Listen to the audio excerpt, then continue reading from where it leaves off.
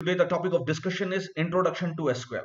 So before starting SQL, we'll discuss the introduction part of SQL, that why we study SQL, use of SQL and different commands of SQL. Let's start with introduction to SQL. What is SQL and what can SQL do? There are two different questions. So let's start answering one by one. SQL stands for Structured Query Language, first part. SQL lets you to access and manipulate database. So with the help of SQL, you can access the database and manipulate the database. That is, you can make changes to the database. SQL became standard of the American National Standard Institute ANSI in 1986 and of International Organization of Standard ISO in 1987.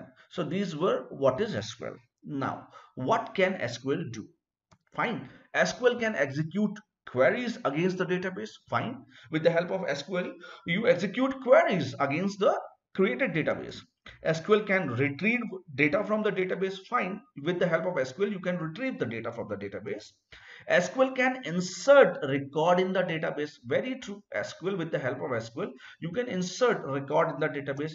You can update. SQL can update record in the database. Fine. SQL can delete record from the database. Very fine. SQL can create new database. Exactly true. With the help of SQL, you can create a new database. And then SQL can create new tables in the database. And SQL can create stored procedure in the database. With the help of SQL, you create stored procedure. For example, triggers, cursors, procedures. These are what stored procedures. Fine. And SQL can create views in the database. With the help of SQL, you can create views also. You will study each and everything clearly. Okay. Then SQL can set permission on the tables, procedures and views.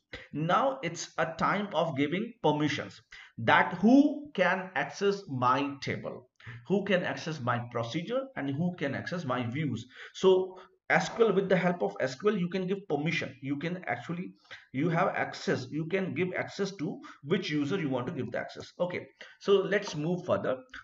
These SQL commands are mainly categorized into 5 categories. The SQL commands are actually categorized into 5 categories. What are those categories? DDL, data definition language, very important. First category is DDL, data definition language. Second is data query language. Second is data query language, DQL. Then third is DML, data manipulation language. Fourth is data control language, DCL. Important, very important, DCL. I'll explain you each and every of these commands separately, but just try what are these 5 categories. Just see what are these. And the last is transaction control language, TCL. Fine. So there are 5 categories of SQL. One is DDL, data definition language. One is DQL, data query language. One is DML, data manipulation language. One is DCL, data control language. And one is TCL, transaction control language. Let's see each one and what are different queries falls under these categories. See this.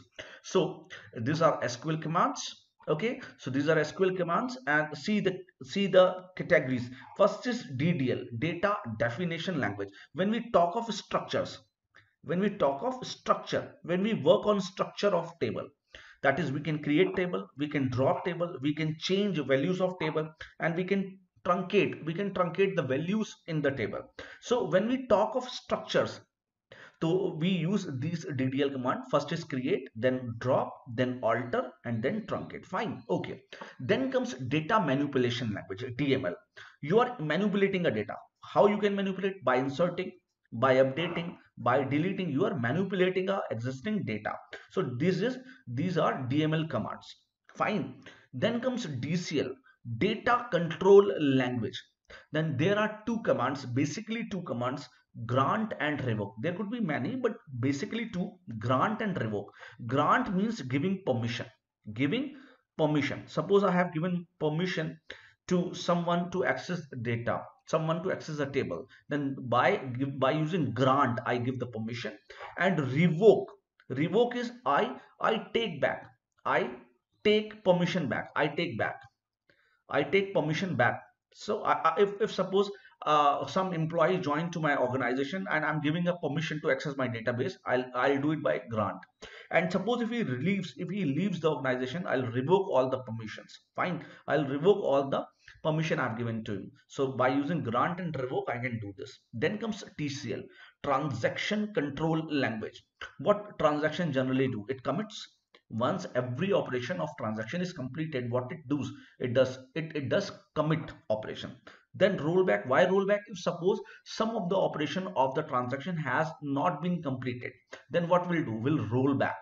And save point is the point from where we can start rechecking. This is just, these are save points generally used for debugging of our code. Fine. Then comes last, DQL.